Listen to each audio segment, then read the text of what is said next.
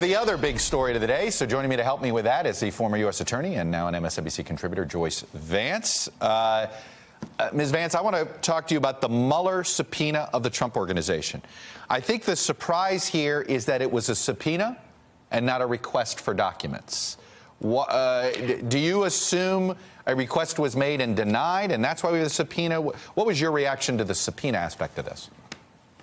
I think we have to be careful not to make assumptions here, but something that we've heard from the Trump Organization over time is that they were in a cooperative posture with the Mueller investigation and sharing documents that were needed. So this news that there's now a subpoena, that the subpoena was issued some weeks ago, is definitely a different trend.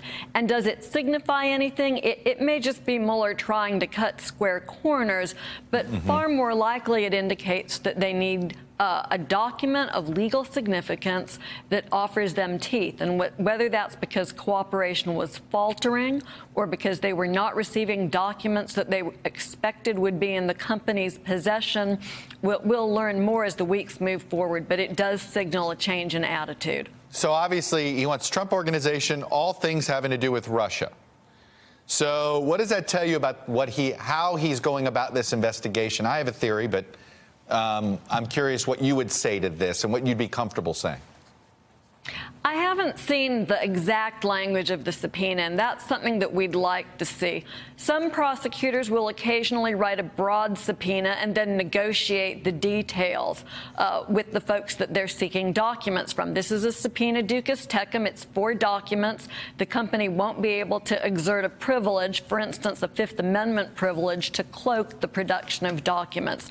So the fact that it's focused on, as we say, all things Russia, indicates to me that there's some coming together of these different themes of Trump's prior dealings in Russia long before he became a candidate, of those developments in Russia that were contemporaneous with the campaign. For instance, the negotiation for Trump Tower in Moscow, and then whether or not those pre-existing financial relationships had anything to do with the approach from Russia in the 2016 Trump Tower meeting in Manhattan, that offer of help meeting. But this really suggests that Mueller at least is investigating whether there's a commonality among all of that conduct. Let me ask you this.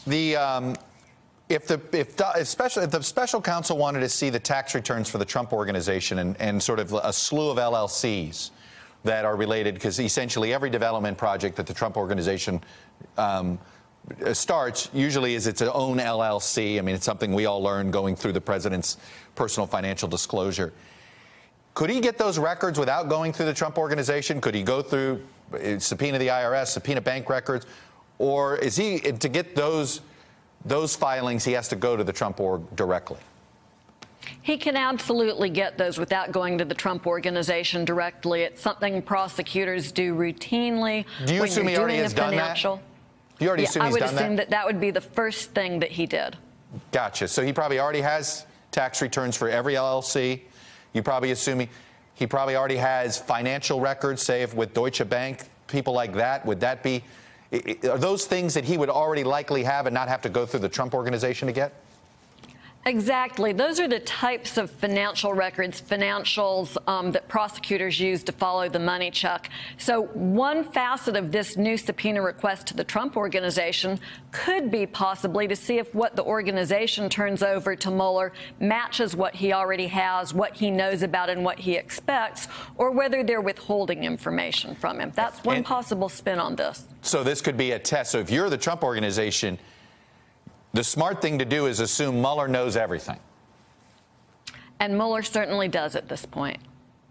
Well, it's an interesting way of putting it. Joyce Vance, former U.S. Attorney down there in Birmingham for us. Thanks very much for coming on, sharing your views. Thanks for having me. All right. Hey there, I'm Chris Hayes from MSNBC. Thanks for watching MSNBC on YouTube. If you want to keep up to date with the videos we're putting out, you can click subscribe just below me or click over on this list to see lots of other great videos.